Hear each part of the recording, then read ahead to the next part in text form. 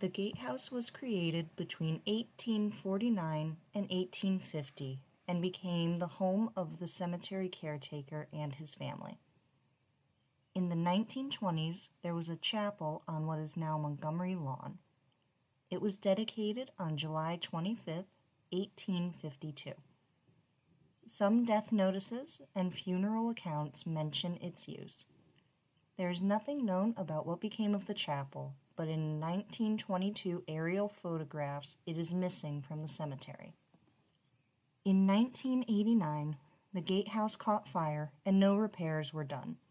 Although the fire did not break through the roof, there was extensive structural damage to the floors and all of the windows, making it uninhabitable.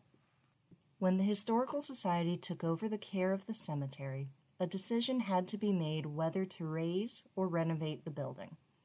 After reviews by an engineer and an archivist, we felt the historic building was sound and salvageable.